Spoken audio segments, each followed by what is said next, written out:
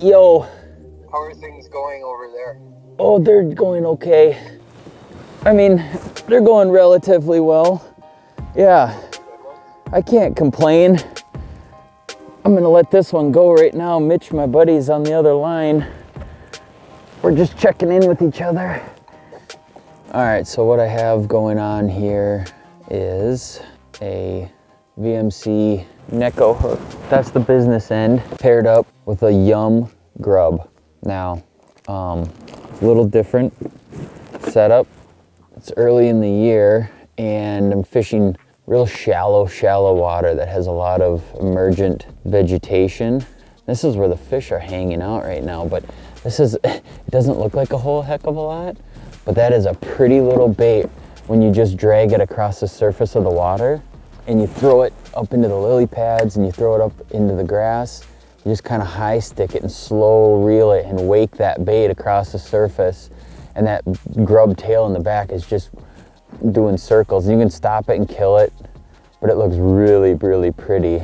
This little fluorocarbon keeper actually kind of keels the bait. It keeps it from turning and spinning while you're retrieving it. That keel, that little weed guard, I mean, it does two things. It keeps the weeds off and it also keels the bait. It keeps the grub from rolling and turning. The really cool thing about this is that they will show themselves because you're just straight reeling this in. They'll boil up behind it, and as soon as you see them boil up behind it, you can either speed it up, slow it down, or just completely kill it if you want. A lot of times they just run right into it and just eat it. But that's the nice thing about it is, you know, a nice flat, calm conditions like this, you're just V'ing that bait across the water and all of a sudden a big old bulge will show up behind the bait. Then you can, like I said, kill it or speed it up or do whatever you need to do to get that fish to bite. There we go. That's another big one. Oh my gosh. Oh my goodness. Come here. Come here. Stay on. Stay on. Stay on. Stay on. Stay on. Stay on. Yes. Yes. Oh my goodness.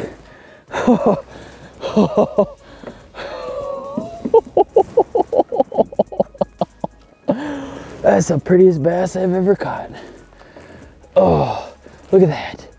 Telling you, that little grub swimming across the surface will catch a big one. In the right conditions, oh, good Lord. Look at that.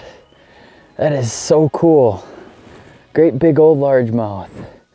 Super fun fishing back in here. If you look at this in here, it's just in a little pocket. There's a beaver house right over there.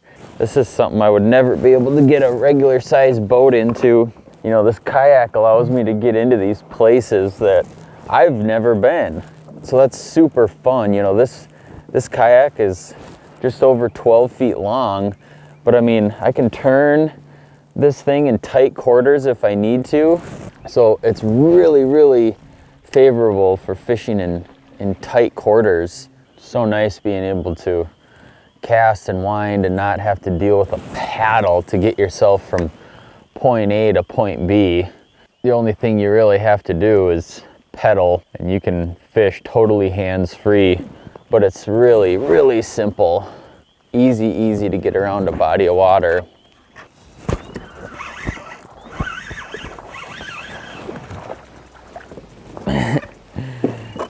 Ate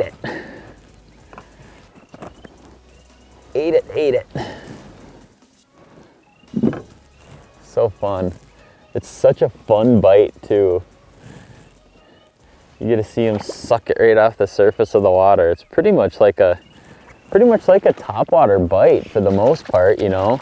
And that's part of the reason too, in this dark water, I'm using a high vis color. Really easy to see when a fish eats it, it just instantly disappears.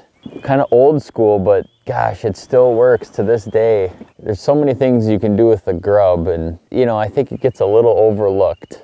So don't overlook the grub, the good old-fashioned twister tail.